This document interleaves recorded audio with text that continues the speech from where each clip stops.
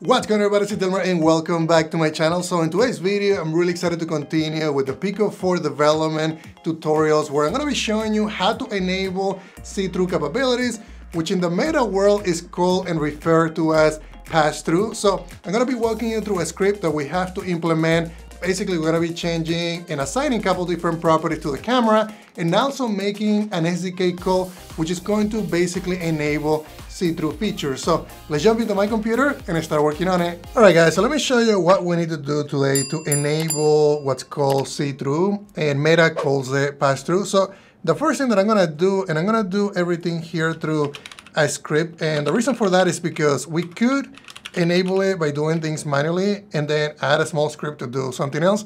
But I'm gonna do everything through a script so that we don't have to worry about what we need to do to be able to enable all the pass-through features. So what I did is just created a see-through component. So I'm just gonna go ahead and double click on that. The first thing that I'm gonna do is I'm gonna be passing in a camera. So we can just say, normally I just do private and then we can say camera, main camera.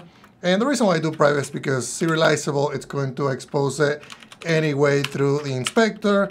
I'm also going to be adding another property here, which is gonna determine at what point we're going to be enabling see-through.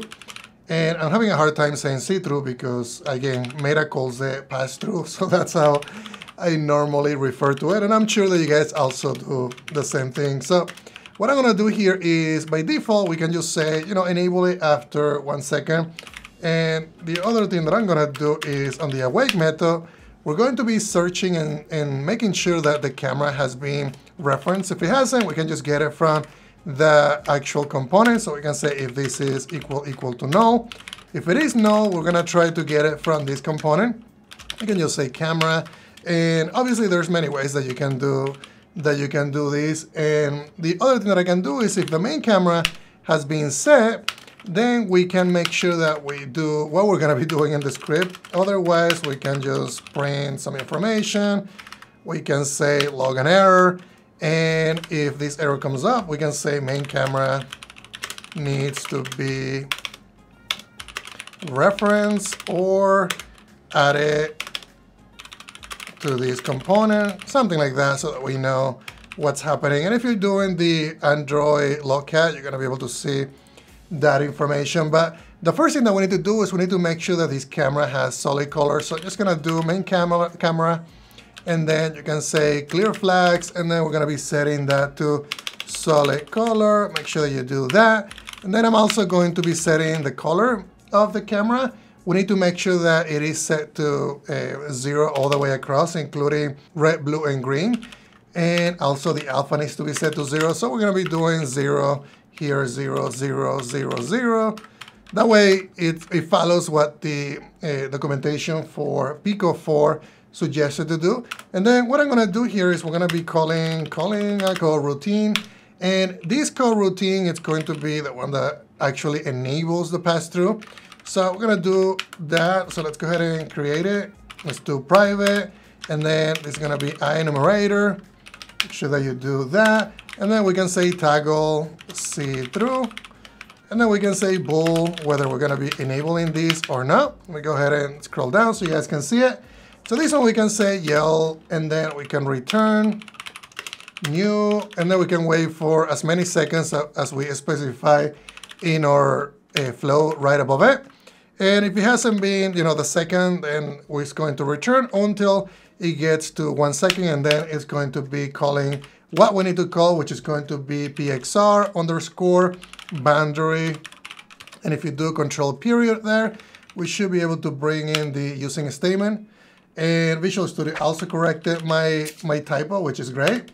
So we can just say, enable, whether we want to enable it or not.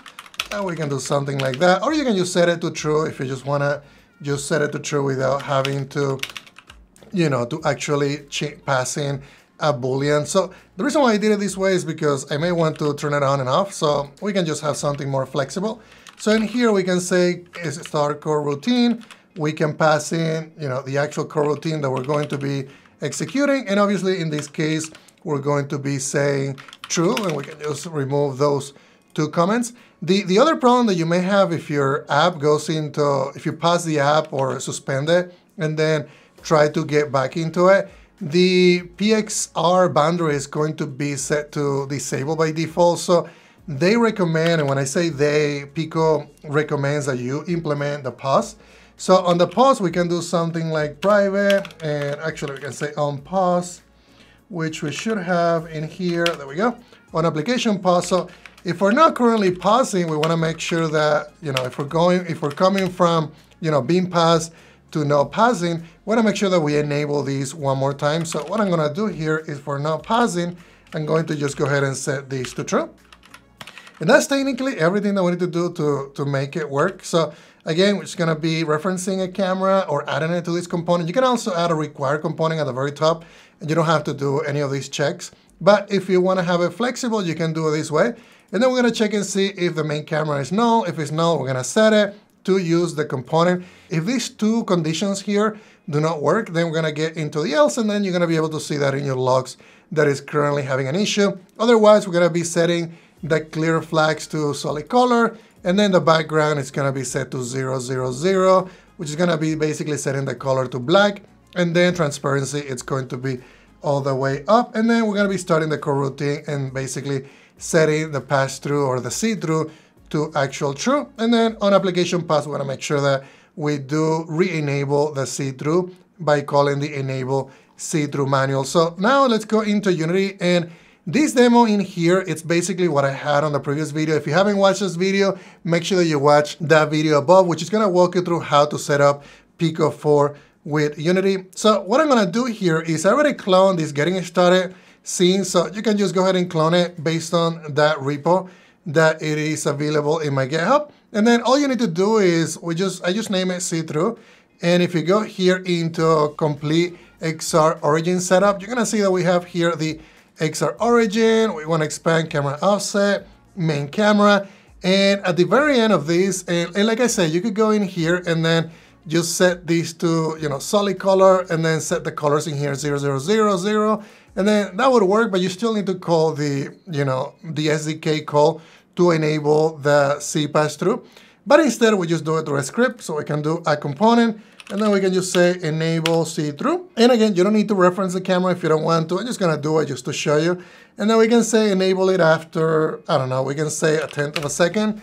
And that way, when it comes up, it's just going to enable the see-through right away. So that's honestly everything that you need to do to make that work. Let me show you how that works by actually deploying that to the device. All right, guys, so I got these deployed, and you guys can see that the whole scene it's working with looks interesting because I have some continuous movements. So I can basically do teleporting, I can move around, I can pick different items, but you can see the background shows, and we can see the pass-through currently working. I was pretty impressed how amazing this looks by enabling pass-through. The whole scene works, and I was able to enable it without any issues.